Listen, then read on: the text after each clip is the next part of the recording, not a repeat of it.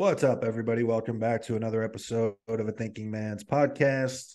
If you're listening now, please subscribe to the Muscle Media Network on YouTube. Like the video, leave us a comment, send it to a friend, ring the bell so that you're notified every time we post a video. We're coming at you guys multiple times a week, every week. As always, this episode is brought to you by Kodiak Bodybuilding Apparel. Train hard, die strong. Thanks to Chris for supporting the show. This week, I'm rocking the Your Personal Trainer Sucks, my favorite shirt from them.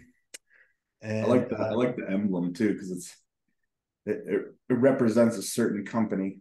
yeah. Love it. I get messages every time I wear this. So I think this was it might have been like an exclusive that he sent me, and then he's working on getting it up available on the site. So keep your eyes peeled for that. And today, I think we're going to come at you guys with a little bit of a hybrid episode. We got quite a few submissions in the Facebook group for the Muscle Media Network for physique critiques. We told you guys that if you posted in the group, we would critique your physiques and give you feedback on the show. So we got quite a few, and we're going to do a couple today. And then if we have time, I think we're going to do some listener questions as well. So let me pull up the group and see who we're going with.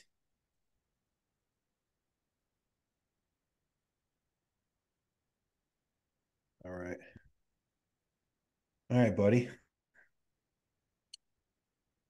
Cody Snake. Hopefully I'm saying that right. So Cody is 5'11". He weighed in at 165 on stage, open bodybuilder. Took a 7-year hiatus, and then now he's back. All right, pal. As always, anybody that's listening doesn't realize I'm with my good friend Tommy Styles. Tommy, what do you think? Front lat spread? Big frame, man. Got a great frame for adding muscle. Yeah. I mean, everything's a weak point at 5'11". You're the same height as Joe and I. You need a lot of size, buddy. So, Yeah. but that's the fun part. This will be a good shot for you as you add muscle though, because it just fits your physique well. You got a tight waist. The quads will, as you add density, they'll flare more. Plenty of room to add inner lat, more delt, more chest. But this is going to be a really good shot as you grow. Yeah, I think one thing too, one of the comments I have made on a couple of these guys is that this is what good shape will do for you. I would not have guessed at his height that he was this light, at least in this shot, Right. because he does have the good shape. But like you said, everything is a weak point. That's not a knock. He just needs to be way bigger. Like he could be 100 pounds heavier on stage. Yeah. I mean, hey, dude, 10 years ago, I was a middleweight. So Yeah. I hear you. Yeah. I think his delt, like everything could be better, but I think his delts do pop in this shot that they're going to be good. And I think his quads are really good. Yeah. Because I had it and because I had it removed, I always can pick up on guys with gyno right away. And if you're serious about competing, I would get that taken care of. And also just from the shot, I know you're pulling the vacuum, but even so, it looks like there's just a lack of development to the abs because you're really lean. Even with pulling the vacuum, you should still see like a pretty firm outline of the wall of your abs, and it's pretty washed, like pretty non-existent here. So I think, this could be one of those guys that just doesn't train abs. So I think training them, every single guy that's listening to this, training your abs will make you better. Yep. And then for him, especially seeing this shot, you can go up. I'm good. Oh, okay. Adductors, man. Obsessed on the adductors. Yeah. Don't, it's not about sweep, sweep, sweep. It's about adductors is going to be able to, you can spread those feet further apart. And it's going to give you the illusion that you have better sweep anyway, because he actually has good flaring quads that are going to continue to flare more, but Yep. more adductors and inner leg is where he needs the meat of his leg to come up. And like you said, it's a good transition because that is shown here too. Mm-hmm.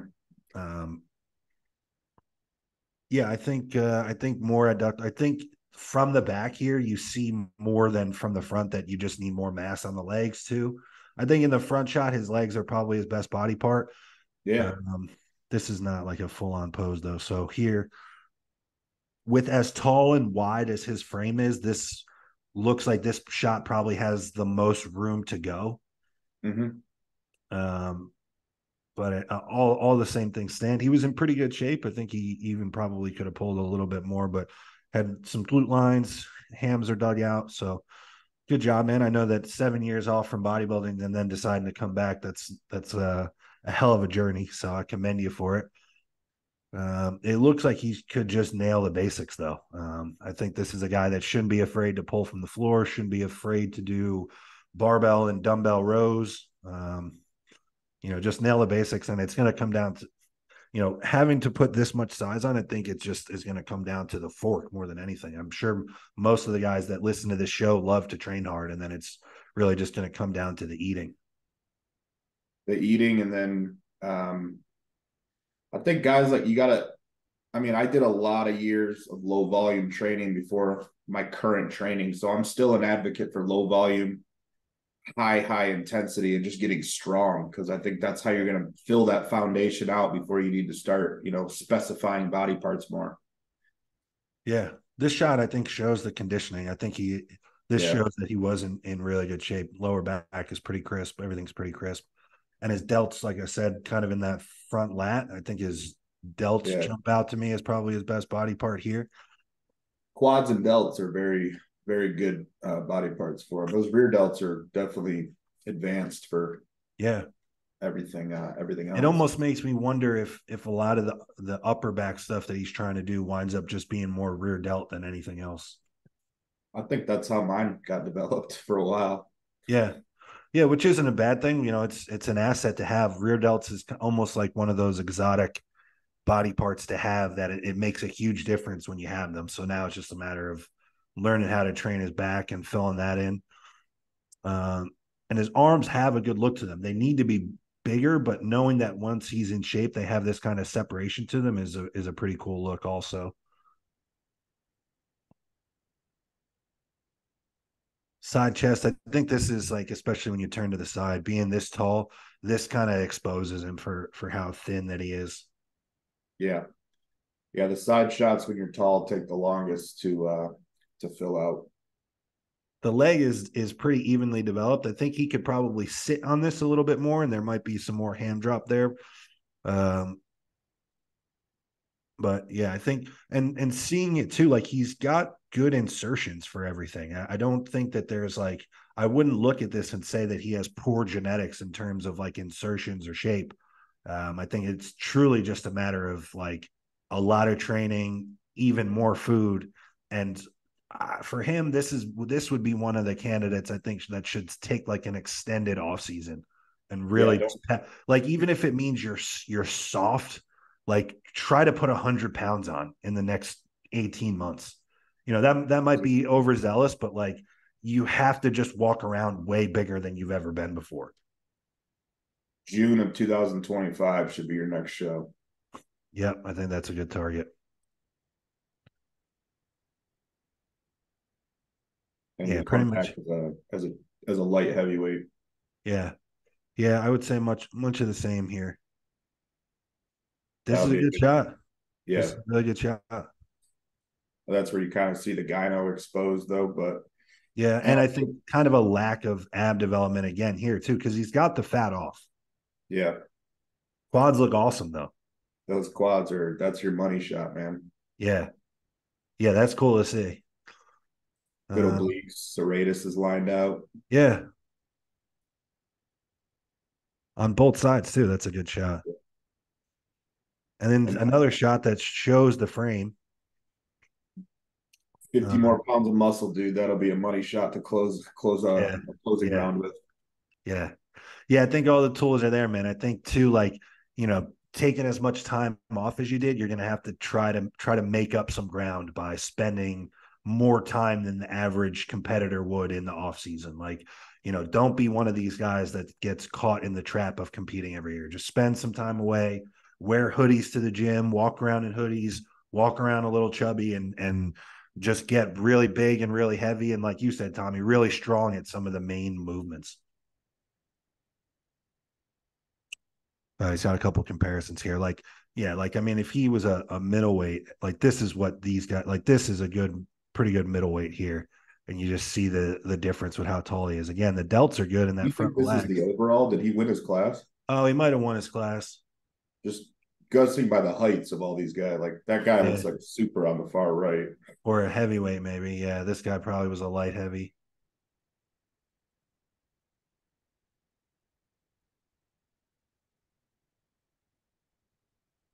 Oh, you're right. It probably is. Yeah, Yeah. So this guy's good.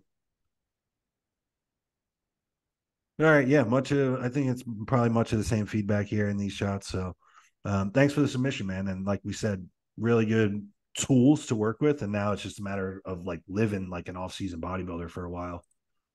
eat, sleep, train, bro. All right, so that was Cody. All right, so next we got Michael. I'm not even gonna try that last name. Sorry, buddy. I just don't want to butcher it. Cat Renack. Katranak. Five Probably. foot 10, about 230 pounds. I'm assuming that's his weight here at 10 weeks post show. He won Class C in Classic, but lost the overall 6 weeks into a hold phase. So that means he's probably not on much gear.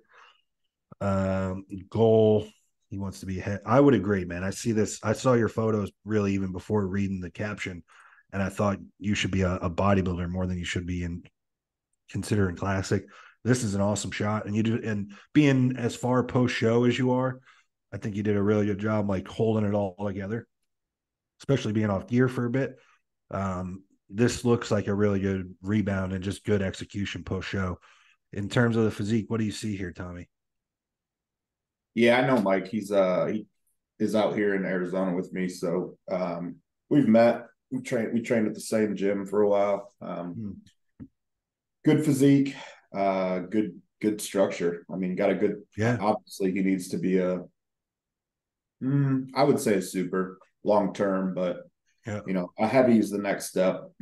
I don't know what his stage weight was, but I mean, this shot. I mean, the front relax is the first one they see, so this is a shot that just needs more muscle, but he's got the tools as far as the structure.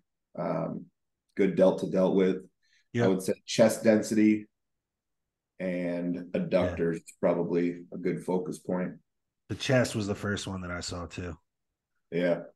That's a Yeah, lot of us that are 5'11" white boys, unless you're genetically blessed with a chest. Like I yeah, can guarantee most of us need chest.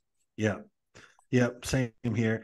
And I'm harping on it, but I think, agree. Like, would we all want to be super heavyweights? Of course. I think he has the shape, though. He's another example that having the shape that he does, if he was peeled at 220, I think he'd probably be in the mix at a pro qualifier. Quads are awesome. The overall structure is really good. His lats slash terries from the front are good. I think he could probably like internally rotate this upper arm here to just show some of the arm more. But overall, that's a good shot. Rear relax. What do you think? What jumps out at you? Good Delts look back thickness. crazy. Yeah, good delts, back thickness. Yeah. Uh, Probably. I mean, he's rebound here, so everything's fuller. But Yeah. I would guess that lower leg development probably needs to come up with Yeah. hamstrings and glutes. Agreed. Um, I think a little more on the arms would be nice. Same thing I need to as a taller guy from the back. Yeah.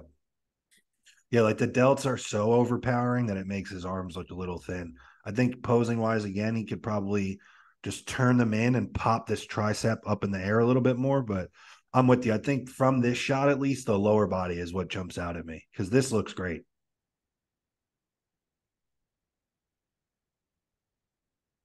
Good quarter turn, too. He's really balanced. Yeah, Like as a general theme, he's pretty balanced. There's not really gaping holes. yeah. I mean, just more Tricep. mass here Yeah, just bigger. at the toe, but good structure. This is a good shot for him too. Awesome shot. The only thing that jumps out at me is the arms. Arms can come up, Chest too, but chest, and then I think just more inner leg and adductor will really solidify that bottom half. yeah. And But probably, this, I mean, density on the quads will help too. yeah, it can't hurt. And I think his quads, like, I remember you saying this to me, like his quads from the front, especially, I think are his best body part, but that doesn't mean like that they can't come up. Like turn them into a wild strength where it just jumps out at the judges when you come out. I mean, Tyler Mannion did a video the other day where he said they're pretty much judging the quarter turns and then the front double, that those are weighed heavier than any of them. And this guy looks great in all those shots. So Yeah, they said the quarters, the front double, and the back the double are back the double. Yeah. poses that will determine if you're in the first call out. Yeah. And then once you're there, the rest of them come into play. Yeah. But those six are what, Do you know how he trains in terms of like currently no, philosophy but or? I don't know what he does. I think he's somewhat similar to how I've trained. I'm Okay. not sure what he's doing currently, but Yeah. Yeah. I'm um, just wondering. It just looks like a lot of us, like tall white guys, that could probably benefit from just like higher volumes with the arms, like just trying to volumize the arms. yeah, I mean, by the time this podcast comes out, you guys will have heard the Ronald Poe Synthol podcast on For the Love of the Game. So put that one in your toolbox too. This is another good shot. His structure and his shape really comes through. Just as a note to whoever Mike is working with as a coach, Mike, you do them a big favor by getting a better photo setup. These shadows are not great. They're kind of hiding one of your best features, like the structure of the lats in the front shots.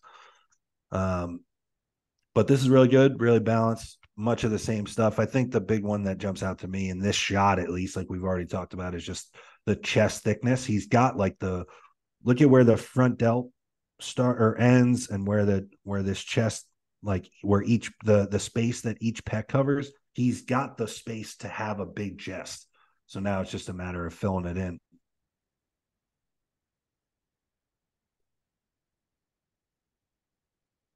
This is good too. I feel like I've said this about all the shots, but this is good too. Yeah, he's got More tricep and more rear delt, I think.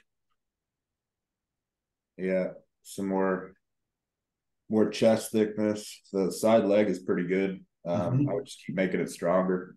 Yeah, really good. That hand drop nasty. One thing I've noticed in all this, your calves are pretty far behind. Most Yeah. of us have that problem. So Yeah. obsess on calves the rest of the way too. He does a good job posing too. He's Yeah. obviously like a competitor that takes it seriously. I like this. This variation doesn't look great on a lot of people, especially being a little bit taller. Like I feel like I personally looked a little thin when I try this variation, but this looks good on him, especially he's got a good midsection. And I like this variation for him because it does thicken up the arm and the delt for him a little bit.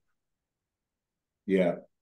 I think he'd have to be a real true upper end heavy or super to pull this off, dieted down. Yeah. But um he's got a tight waist and he's got the structure.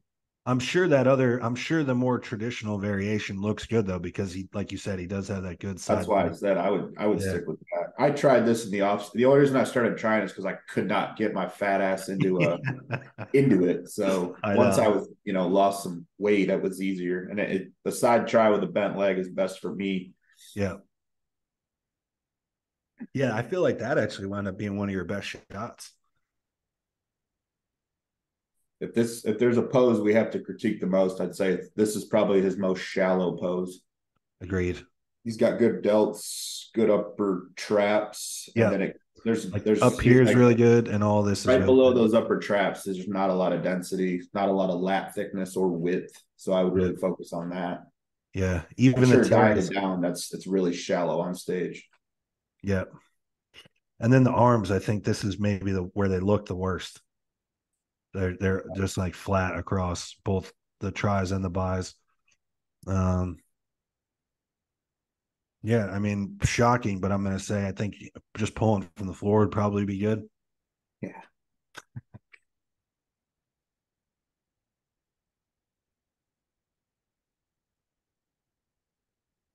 Yeah, this is good. I feel like we've said that his delts look good in most of the shots. This one, I think that it just shows you that because of his clavicle width and already the height of his traps, he still could. There's still more room to go with this. Yeah.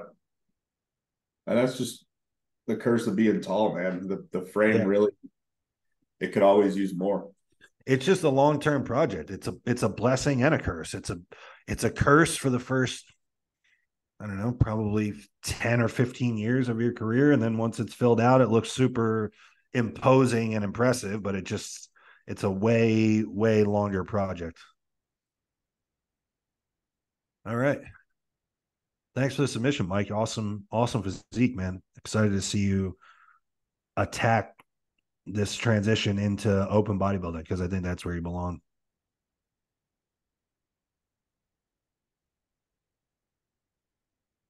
All right. And then we got Cody Larson, friend of the show.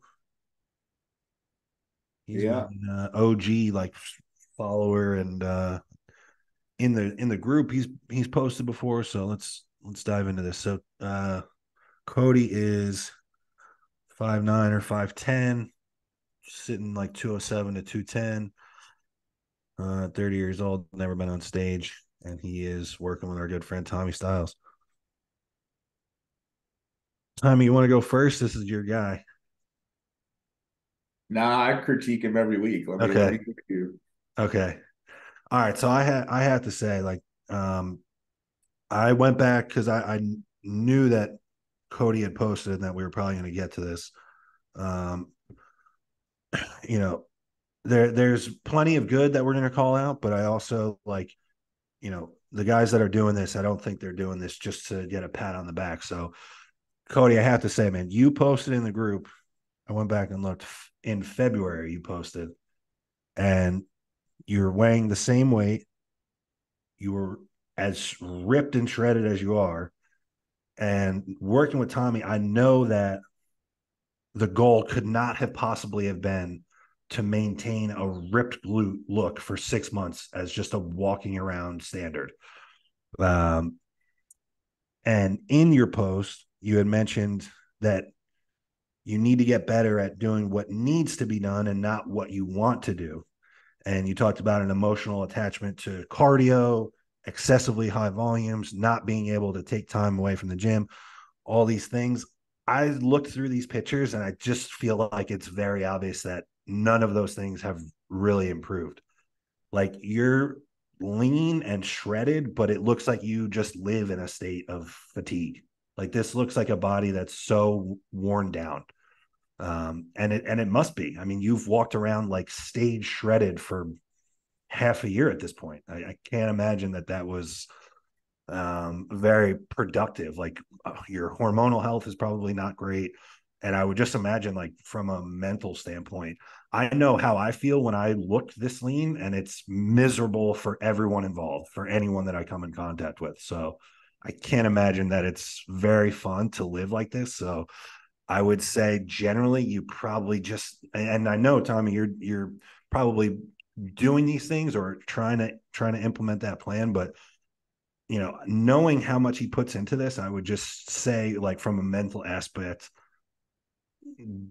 you got to allow yourself to get heavy. He had posted, actually, this caught my eye. He posted, and Roman had called out getting the gyno fix, and he said, good amount of man boob left from being a former 300-pound fat kid. I have to wonder then, is there just like a fat phobic mindset that's stuck in there where he's just afraid to get anything outside of shredded?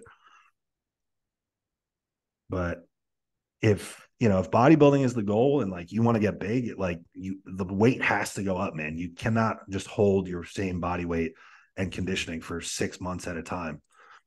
And so now that I now that I did all that, we could critique the physique itself. He just needs to be bigger, and that was like kind of the whole point of why I mentioned all the things that I did. Like, not gaining any weight in 6 months, it kind of just feels like wasted time.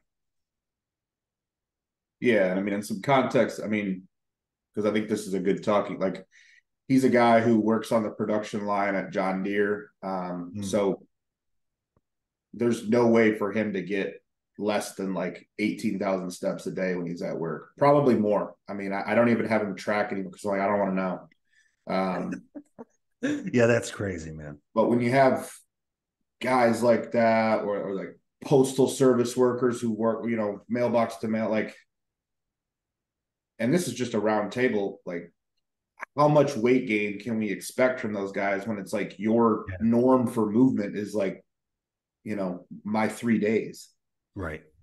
my 4 days. Fuck. That's one of those things. I have a couple of guys that are super high output too, and I say this phrase a lot. But when the physical stress of weight training is not the only or not the biggest stressor in your life, it's just going to make all of this very, very difficult. Like these guys like this, I feel like you almost have to do the bare minimum in terms of what you're doing in the gym. Like 3 days Yeah. through training 3 days. And like I pointed out his previous post because he talked about how he even mentioned, I think, called himself out and said that he loves like excessively high volume. And Yeah. that just, Cody was, when he came to me, was doing like 35 to 40 sets, intensifiers, 6 days a week, 35,000 steps a day, hit cardio. And yeah, Cody, I'm not bashing you. I'm just calling it like it is. Like, yeah, so we've reduced a lot of that. He has 4 yeah. cardio sessions on the elliptical, steady state. We're not pushing the heart. Like, this is a guy who just enjoys the suffering of hard stuff to the It's point where it's no longer. I mean, we talk a lot about that, of like training hard, training like a psycho, savage, all the words I've used, but at some point there's a line where it's like, are you suffering just because you have a infatuation with suffering? And that, I think we're there. yeah, We're not actually just training hard to put on muscle. It's self-mutilation in a certain aspect. yeah. And those are the guys. So like, yeah, we talk about, training like a savage, being the hardest worker in the gym every day, like all this stuff to try to get the general message across to the majority of people that are going to listen to this, because maybe they don't have somebody telling them to do that, or they haven't seen somebody do that up close. But then this is usually, this somebody like this is more so like the exception than the rule. This is almost somebody that needs to dial that type of like sadistic mindset back. Like we know that you can take it there. We see it. So then it's just about being like more thoughtful of when you can do that. And then man, like this is a guy, I'm sure you're doing everything that you can, but this is like somebody like this, like you couldn't possibly stick enough food on this guy. No, I mean, I'm forcing him to have free meals. Yeah. Yeah. The food is up. Yeah. I mean, gear's not low. It's all there. We just Yeah. have to tie it all together. And I think reducing training days is the next step. Yeah. Moving it down to just 4 per week. And that's a lot of what I did. When I was a firefighter, I never trained more than 4 days a week. And there was an off week where I would only train 3 days based off my fire schedule. Yeah. That's what I had to do to, like, and I'm a hard gainer, but Yeah. that's what I had to do to gain weight and progress and be able to, to be a bodybuilder. Because at the end of the day, bodybuilding, you're building your body up. Yeah. So, we could break down the physique, but at this point, it's like everything needs to come up because you are 5'9", 5'10". I mean, there is some good, you can see conditioning won't be an issue when it's time to show that, but Right. Right. it's not the time when you're, not competing till 2024.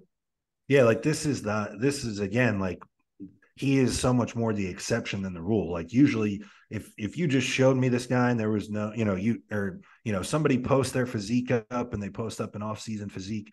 One of the things about being a competitive bodybuilder is like, well, is this person willing to do what it takes to get in shape? That's not a question with this guy. Now it's like, he called himself out about the ability to do what's needed and not what he wants to do. What's needed right now is he needs to live like an off-season bodybuilder. Like man, like, and like the thing is, if he's going to listen to this, or anybody, I have guys like this that have previously been heavy and then they struggle with the idea of putting weight on. Like, there are different degrees of body fat and of being fat. Like, at no point is this guy ever just going to wake up and be that 300-pound sloppy fat kid again. Like, you could drive him all the way up on a weekly basis to 300 pounds. It might not be pretty, but just as an extreme example, it's going to look way better than it did the last time he was 300 pounds. So, like, you're going to have to get to 250, 260, 270, dude. Like, you're going to have to walk around like, not super clear, visible abs after you've had a couple meals and a gallon of water. Like, this is, if, seeing, I remember seeing his pictures in February and just thinking to myself, like, man, this is totally unsustainable. And then here he is 6 months later at like the same body weight and conditioning level. So it's just, I think that he needs to be okay to accept like these little bumps in body weight and body fat. And when I say little, I mean, for him, he could be well served if like he had a 3-week stretch where he gained 20 pounds. Yeah. Yeah. No, it's an ongoing process. Hard work. It's not a matter of work ethic. It's just a matter of, no, definitely not. He's working too hard.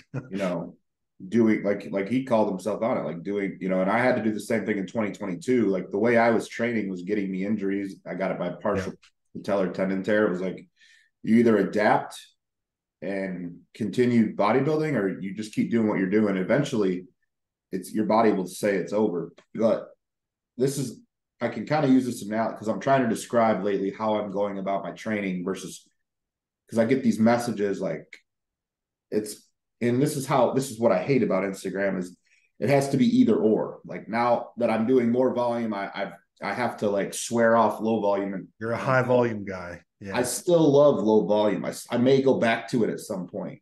It's just not what I'm doing currently. So my way of training in the past is like, imagine you're hammering a nail into a piece of wood. Every fucking rep that I hammered back in those days was like wham, a big wham, swing. Yeah. Wham. Might have missed the nail perfectly a couple times, but that nail's going through the fucking wood. That's failure. Now I'm trying to rhythmically put each stroke into that nail perfectly, just like the last one. Boom, boom, boom, boom. And then once the nail is flush with the wood, I don't hit it again and make sure it splinters the wood. That's past my failure point. But that's how I'm able to do quadruple the volume I ever did, because I'm not driving myself into the dirt. And I had the same thing. I had the infatuation of like, I need to deadlift until I feel like I'm going to blow a disc, or I need to do something until I can't move anymore. Yeah. And that worked for a period of time, and then it started not working. So you have to adapt. And my goal was bodybuilding. His goal is bodybuilding. So what you're doing is keeping you here on the mountain. If you want to keep climbing, you have to let go and just keep and go. Yeah.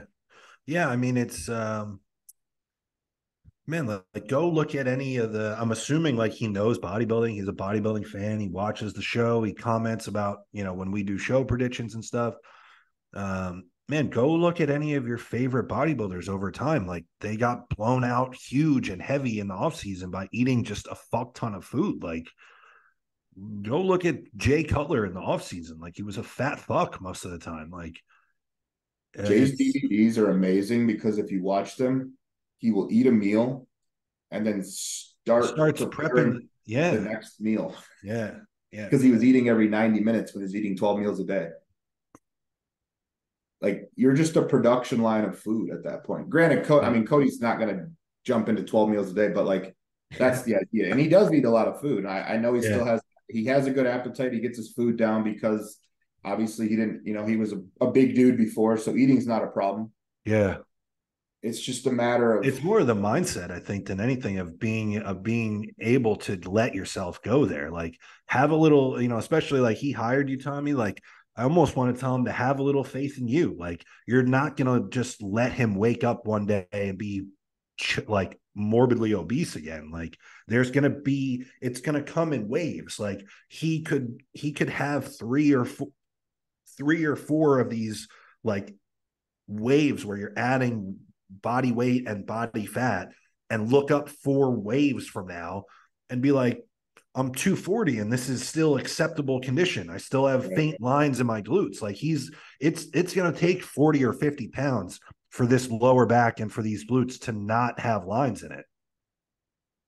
Well, I think another point that a lot of people, certain people can probably take that is like, if you're working with a coach and they tell you, say Friday night, have a free meal, that is part of the plan. You're not eating off plan at that point. Right. If you decide and elect to give yourself a free meal on Saturday and Sunday, like now you've off plan 8, you've deviated. Right.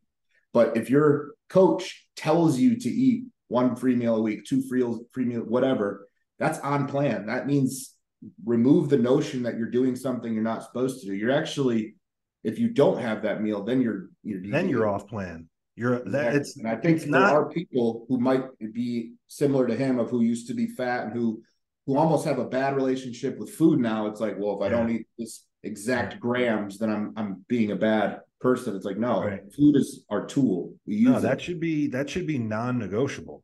Like the same way, a guy like this would never dream of missing a meal or missing a workout.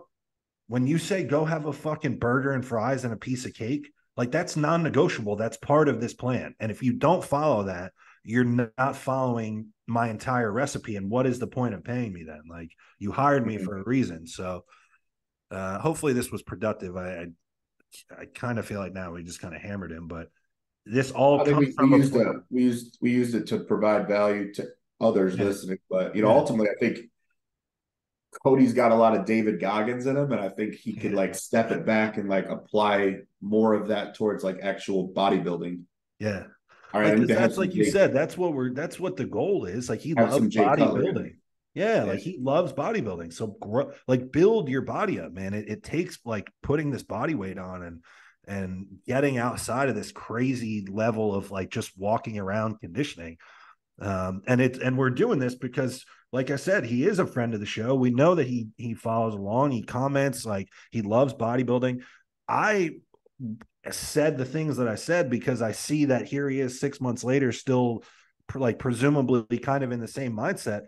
And I don't want that to continue. I want him to go on to make progress. He's in a great spot to have a crazy rebound from. Like I look at this and he could gain 50 pounds and not be anywhere near fat. And he's going to look big then, like he looks kind of just inflamed and withered right now. Yeah. I mean, I know what I just came out of having skin texture like that on my quads. Right. And I know how I felt. Right. That's what I was saying. Yeah. I couldn't sit on a hard surface for like an hour without like being irritated by it. Yeah. Yeah. I mean, and there is things about this physique, like his quads are awesome. That back double is going to be an awesome shot. Yeah. He just needs to walk around like I think the first guy that we talked about, like he needs to just spend a year walking around as a way heavier human being than what he is right now. But all right. I think that was a good little critique segment. You got a couple questions that we want to run to kind of fill an hour? Yeah. I got a couple too. Let me see what we got. All right. This is actually a good one because we have a lot of varying degrees of, I guess, time served with training that listen to the show. So, does training at an elite level ever catch up to you? Injuries, etc. If so, what do you do to combat this? Do you feel like are we at it? I don't feel like we're at an elite level. What does he mean by that? And I would never call myself elite, but I believe the guy that asked it is like a client. So he obviously views me as elite based off how I train. But I think I've been training with weights for 20 years. Okay, I see what he's saying. Yeah, yeah. Okay. I treat like an advanced as an advanced trainee. Okay. Yeah. Basically, if you're someone who calls it training, it means something to you versus working out. So what was the question? Is there like a cost of doing business? Yeah. Are there injuries, wear and tear? If so, what do you do to combat this? What do you do to combat that? Well, the answer to the first question is yes. I live with the ramifications of my training on a daily basis from the moment that I wake up every day. My joints and some tendons in certain areas feel as though they have the mileage on them of a 60-year-old man, and I'm 31. And then even just like acutely on a day-to-day basis, week-to-week basis, I walk around even when I'm in a huge calorie surplus, plenty of body fat, plenty of drugs. I walk around in just a pretty chronically fatigued place where it affects like my day-to-day stuff. I don't move around like the normal person does. What do I do to combat this?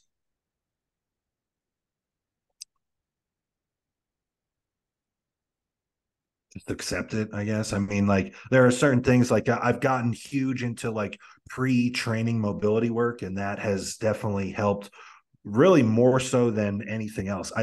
I would say like pre-training, like prehab and mobility work and how I actually train with weights, like putting a lot of thought into that and how my body moves has been the most beneficial thing more than any of these like external recovery modalities, like more so than body work, more so than chiropractic, more so than fucking cold plunge or any of this other shit. Like just working on how my body moves has been the biggest thing for me.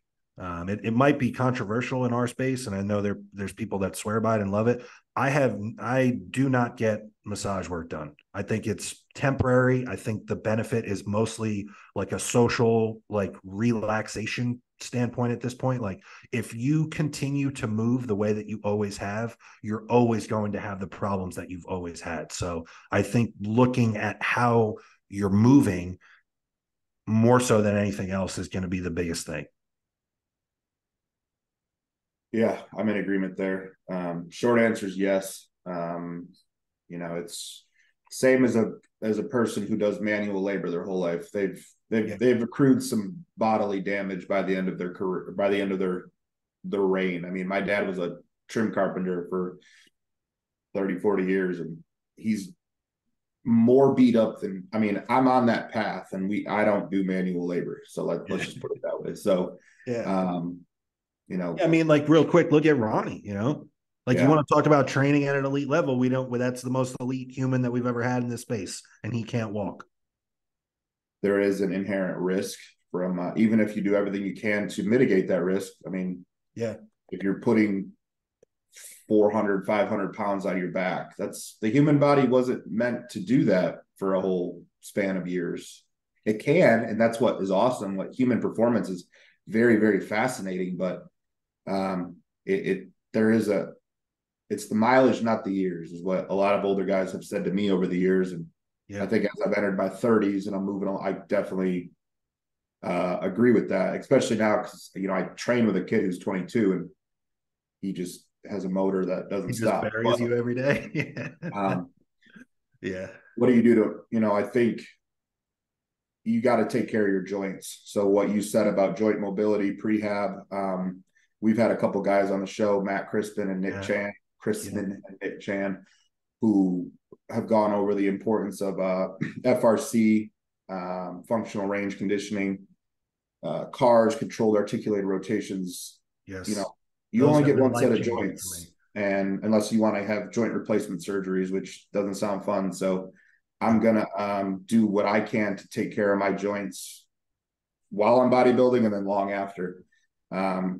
Because I've seen what people who get knee replacements and hip replacements, like that. I'm not into that. That doesn't look fun to me. So I also think taking a joint support supplement is a insurance policy there's a lot of, Leviathan has one. I'll plug that.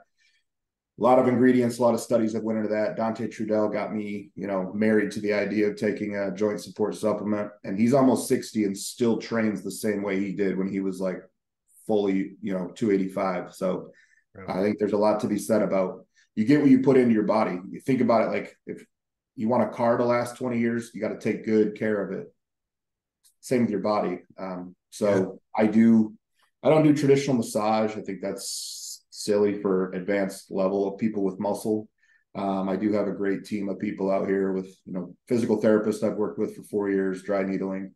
And then I have a current person who does call it body work. I mean, she uses the new fit and different technology to, that's a whole nother episode, but yeah, I do use body work and I'm very, very consistent with it. I think most people can start by, marrying themselves to doing things on their own and moving your own body. And stabilizing your own body as well. If there's something wrong, don't delay. Go spend the money and get it looked at and fixed. There's experts in those bodywork fields for a reason. You just like feeling something off and then hoping it goes away by the next workout. That could be a recipe for disaster at some point. You never know. I mean, maybe 9 times out of 10, you're good. Maybe that 1 out of 10 time though, you go to squat after something didn't feel good and boom, there goes a disc. Yeah. Not worth it. Not worth saving, 70, 80, $90 or the time to go through it. I wouldn't have as much knowledge of my own body and training without my bodywork people over the years. And I can put that into my coaching. When I watch other people train, I'm like, oh, you look like you had the same problem I had in 2018. This is what I did. You might want to consider it. But yeah, short answer is yes. Like that's where I have a hard time with this whole fatigue management is like, how do you train balls to the wall 4 to 5 days a week, every week, and not be in some sort of fatigue? Like I train legs on Saturday, Sunday, Monday, Tuesday, my legs are very, very sore to the point I have to think about how I'm going to pick something up off the ground. Wednesday, I'm starting to feel better. Thursday, I could train again if I had to, but I don't train till Saturday. Friday, I have anxiety about training on Saturday. Saturday, I get to train, and then we start over. Like that's every week. Yeah. So yeah, there's wear and tear that comes with forcing human tissue onto your frame. Yep.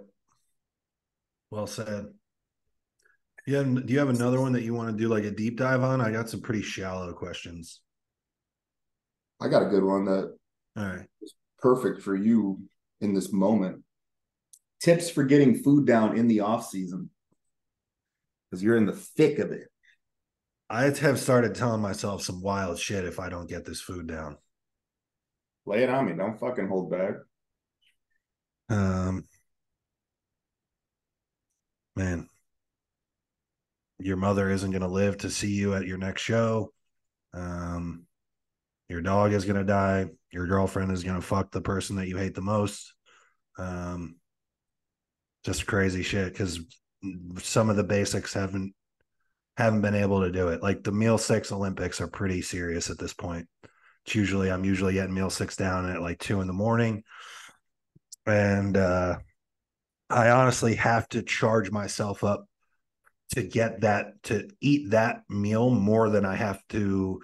I'm more willing to do like my brutal top sets of legs or RDLs than I am to get this food down. So really it's just whatever you have to tell yourself. I look at pictures of myself I have like certain pictures and little video clips of me like visibly disappointed walking off stage the last time that I was on stage that I look at and put myself in that place of what I was feeling.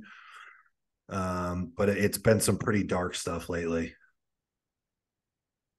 Yeah. And that's anybody who has been in the trenches of eating food that they don't remotely even want to eat can relate. Like I call it the last meal Olympics. I'll find myself there probably by Halloween and I'll spend an entire fucking 9 months there. But I know that's what's necessary. Now, if we want to get into basic tips, I mean, meal timing is huge. I think you can't, at a certain point, calorically, you can't jam your meals too close together. You got to give yourself enough. You got to get up earlier, get that first meal down and out of the way so you can space your meals out. The whole eat every 2 hours doesn't work when you're eating quantum amounts of food. So try to set yourself up to where you can give yourself 3.5 hours. Chew your food. I have a problem with that because I shovel, but a trick I do to get like a whole Tupperware of food down is I put as much food in my mouth as I can. Like I feel like I'm gonna, asphyxiate, and then I just sit there and I chew it, and I rock as I chew, and then I go back in. It's like, man, 6, 7, 8 rounds. It's like intervals on the bike, but it's just with food. I can put down a lot of chicken and rice with that method, and beef and rice, whatever. But digestion's huge. That's a whole other podcast about things you can do. Take care of your digestion, your gut health. You're probably going to have to spend some money on supplements we're talking 5,000, 6,000, 7,000 plus calories a day to put on muscle. At that point, you can't just, wake up, unless you're blessed, but I have to take all the measures I can. Don't drink water, or I cut my water before and after the meal. I'll use some small sips while I'm eating if food gets stuck. Yeah. But you don't want to be drinking a shit ton and then eat a meal because you've saturated or washed out the digestive enzymes. Staying active, don't be a slug, even though it's tempting just to go sit down or lay down after eating a big meal. Maybe do some house chores or go for a walk. Those are basic tips I can give you. But at the end of the day, when we're talking force feeding, it's all mental fortitude. You either want it or you don't. And that's where the inner bitch is going to tell you hey, you don't need to eat this. Go to bed. And that's where you have to go, no, I want the results of getting this meal down over and over and over and over. And that's how you do it. It almost feels a little silly, but sometimes I talk to that voice, and I will try to tell my inner bitch voice I'm the fucking boss. It sounds silly. It sounds gay, or maybe I guess shouldn't say that, but it sounds silly saying that out loud. But I'm just I'm the boss. This is happening, whether my physical body wants it to happen or not. This is happening because I call the fucking shots. If you have a dog or if you have pets, go hang out with them. Go bring them outside real quick after you eat. That will probably set you up to be able to get the next one down a little bit easier. Like you said, I think making sure that you are mindful of the clock, 30 to 40 minutes before you're set to eat, cut your fluids.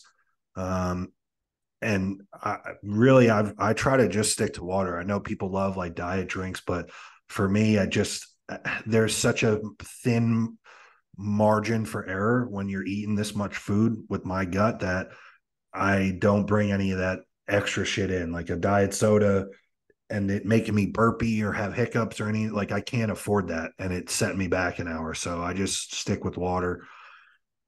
But like you said, there are times where, I get very ridiculous bouts of hiccups to where it will cause me throwing up an entire meal. So in those moments, if I'm eating and it is usually because some food got stuck and I'll start getting some hiccups and it wants to make the entire meal come up. So I will use a couple sips of water and try to forcefully swallow to shove it down. It's scary because I know that's how Dusty had his incident, and I think about it every time I do it. But the big one, if you are doing that, like you said, is to make sure you're thoroughly chewing your food. I've always kind of skipped out on doing that, and it does make a big difference. So put your meat into really small pieces, overly small, feed it to a bird. I'm guilty of taking a big piece of steak and cutting it into 4 bites, and then I'm just really, I'm eating an animal on the side of the road. I used to until Dusty's thing, and now I put it into fucking pebbles. I was gonna say I do that. That is part of my meal preparation. I don't have to prep 6 meals. Chicken. I don't have to prep 6 meals in advance because of my life now, working from home. But preparing each meal as I'm about to eat it, I use scissors and just cut everything very, very small. And then with you mix it in with the rice. I use a spoon, like you said, and it kind of just creates a shovel effect. But really, if you're especially living through the last 2+ year of an off season that I have, you get messages from clients or not even so much like my clients, because the guys that I work with are pretty serious in terms of their desire, but like seeing people, write about their own experience online, being like, I just couldn't get this food down. So I skipped a meal or I pulled back and went to a mini cut or something. And it's like, after the last 2+ years that I've had, I just can't relate. Like that just tells me that you don't want it. There has like it just has to go down. Like if you really wanted it, you would just find a way. Like it's and if anyone outside of bodybuilding heard you saying like, man, like I really wanted this and like I signed up for this and put all this time, money, and effort into doing this. And then the thing that held me back was like just putting the food in my mouth and eating it. Like people would look at you like, what the fuck are you talking about? Like, what do you mean that you didn't get the food down? Like, of course, they don't understand the context, but it really isn't all that hard. Like every time that I've finished one of these, just insufferable meal sixes afterwards, I'm like, man, that wasn't even that bad after the fact. Yeah, I was just going to touch on perspective, man. I mean, I've had periods of time where, because I lived in the state of like, I hate eating, I carried that over into my eating. But now I'm like, I need to do this because this is the bridge I have to walk to get more muscle. And I want more muscle. I just stood the second call out in Las Vegas 4 weeks ago, 5 weeks ago, because I don't have enough muscle. And it just means you haven't eaten enough food. I can hold those images in my head. Like I remember being in the second call out and seeing Turner in the crowd. And I was like, fuck, I don't want to be in the second call out being able to see my buddy in the crowd. I want to be on the fucking line on the first call out and hear him, not see him, because I have time to like look around. Yeah. You know what I'm saying? So you got to get a little sadistic with it. I mean, again, we're talking about forcing tissue onto your frame, It's not normal.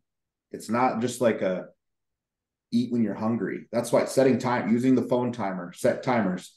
If you're someone, you can't rely on hunger. I can't rely on hunger because I'm not hungry and I have work to do. So I get stuck in my work. Like you could look up. Could you imagine relying on hunger at this point? I wouldn't eat. I wouldn't eat for 3 days. I'd fast. But that literally, that's a great perspective, because it's literally like, like we've talked about it on this show, but like eating, especially when we're talking about like proteins, like that's just taking the dead muscle of an animal and then eating it to try to pack it on ourselves. Like that bowl of food sitting in front of you is literally a bowl of muscle. So you can either eat it or you cannot, but somebody's going to eat it. And if you're a competitor, somebody that you're going to stand next to ate every single bowl of that food. Yeah. And I mean, the dialogue is huge. When I'm prepping food, I'm talking to myself either silently or out loud. Like when I'm getting 12 chicken breasts ready to cook, I'm thinking like all 12 of these fuckers are going down. They have no chance. This is my chicken for the week. Yeah. If I do this, I'm just trying to get check in with Dom because I know he's going to push the food because that's the talk we had. It's like, do I want to tell my coach like, hey, I can't get the food? No, I would rather jump off a bridge than have to say that to someone. So I'll figure it out. We talk about genetics a lot in bodybuilding. There's no genetic talent required to get your food in. Zero. Some people have higher appetites than others, but that's not a genetic trait. It is what it is. Like if you do, congrats, you probably have a harder time prepping if you have a huge appetite because you're going to be hungry pretty much. I love it. Like prep is my time, but off seasons where I got to work. Other people might have a different scenario. You just have to take your hand, find a way to win with it. And it just, at the end of the day, it's just this food is going to make me better. I mean, if nothing else, like if you don't need to get like dark and tell yourself crazy things, it should just be as easy as that. Like, do I want to get better as bad as I tell other people? Like when other people ask you about your bodybuilding and what your goals are, like be that person that you tell other people that you are. Think about if you don't eat the food, you wasted if you had a good training session that day, you wasted it by not eating your food. Or the money you're spending on gear and growth hormone, you're wasting if you're not eating. That could help people because it's like, man, I don't like wasting money. Yeah. Yeah. With that said, I'm going to go force down another meal. So. Yes, sir. All right, guys. As always, thanks for listening. Thanks to the gentleman that submitted physiques. For anybody that did submit a physique and that we didn't get to, we're going to string them along. We're going to get to everybody. Anybody that emailed, posted one in the Facebook group, whatever, we're going to get to everybody at some point. But we just didn't want the segment to run too long. You know, we didn't want to like blow through all the submissions in one episode. So thanks to everybody that submitted. Thanks to everybody that listens, comments, all that stuff. And until next time, guys, we are out.